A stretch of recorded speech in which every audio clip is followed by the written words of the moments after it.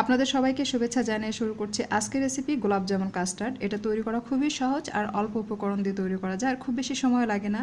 তো আপনারা চাইলে ঝটপট এই কাস্টার্ড তৈরি করে আপনারা ফ্রিজে রেখে সার্ভ করতে পারেন। গরমের দিনে কাস্টার্ড খেতে কিন্তু খুবই ভালো লাগে, বিশেষ করে ঠান্ডা কাস্টার্ড তো কম বেশি সবাই খুব পছন্দ করেন।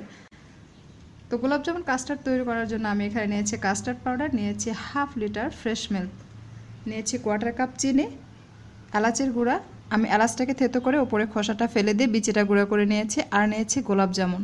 তো আপনারা যদি বাসায় গোলাপ জামুন তৈরি করতে চান সেক্ষেত্রে আমার ভিডিও দেওয়া আছে আমার চ্যানেলে, ডিসক্রিপশনে লিঙ্ক দিয়ে দিব, আপনারা চাইলে সেখান থেকে দেখে নিতে পারেন অথবা বাইরে থেকে কিনে নিতে পারেন।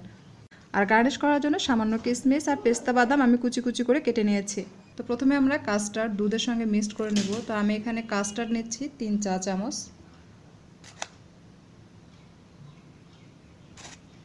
দিয়ে এটা ভালোভাবে মিক্স করে নিতে হবে। গরম দুধের সঙ্গে মিক্স করবেন না, তাহলে অনেক সময় দানা দানা থেকে যায়।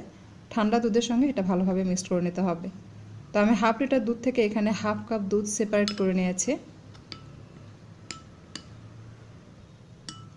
তো আমার এটা মিক্স করা হয়ে গেছে, দেখতে পাচ্ছেন।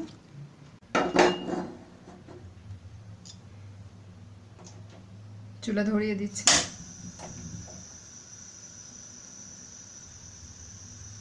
দিয়ে দিচ্ছি এলাচের গুঁড়া,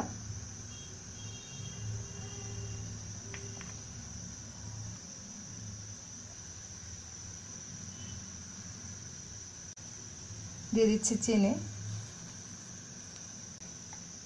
মিষ্টিটা আপনারা আপনাদের টেস্ট অনুযায়ী অ্যাডজাস্ট করে নেবেন। আমরা এটা কিছুক্ষণ জাল করে নিব। কিছুক্ষণ জাল করার পর আমরা কাস্টার্ড অ্যাড করে দিব।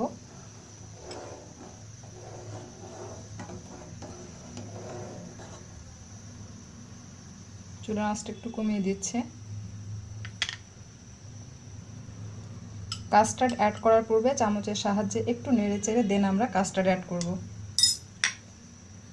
চামচের সাহায্যে এভাবে নাড়াচাড়া করতে করতে আমরা এটা অ্যাড করে দিব, তা না হলে দলা পেকে যাওয়ার সম্ভাবনা রয়েছে।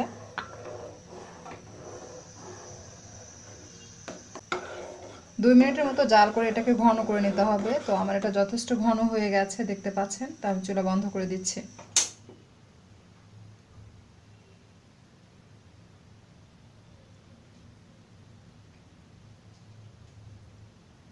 ঢেলে দেখাচ্ছে।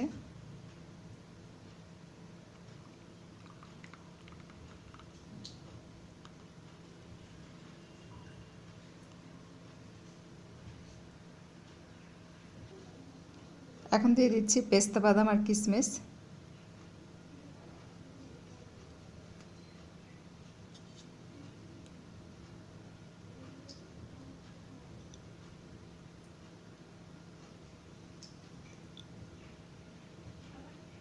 আর দিয়ে দিচ্ছি গোলাপ জামুন।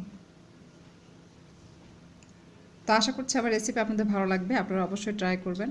তো ভালো লাগলে লাইক দিবেন আর প্লিজ আমাকে সাপোর্ট করার জন্য আমার চ্যানেলটাকে সাবস্ক্রাইব করবেন।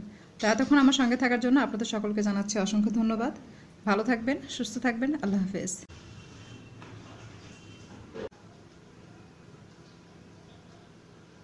কাস্টার্ড তৈরি করার সময় 1 চিমটি লবণ দিয়ে দিতে পারেন।